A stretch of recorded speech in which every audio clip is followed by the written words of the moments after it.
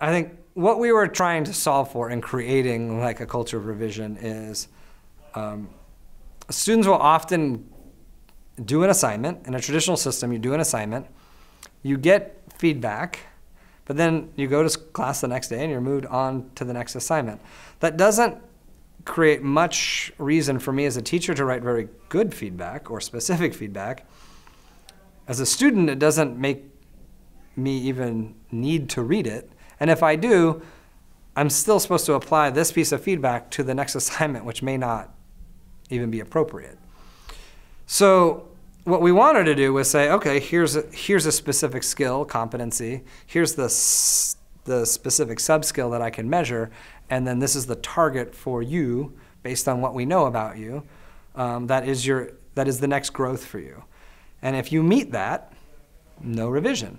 If you don't, it really narrows in for a teacher to write very specific feedback. This is what you sort of need to do to this paragraph, to this assignment, to this whatever, to reach proficiency. So now I've created there's a system then in place that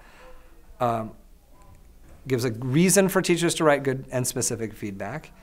There's a reason for students to read it and then do something with it. It is key to the actual learning, and we're able to then turn around in some of those monthly meetings and say, this is what your paragraph looked like before, and this is what it looks like now, and this is what you can do on your own in the capstone. So they're able to then see that growth very specifically. It also broke this thing that we wanted to break, which was teachers would grade, instructional decision. And what we wanted was grade, instructional decision. Grade, instructional decision.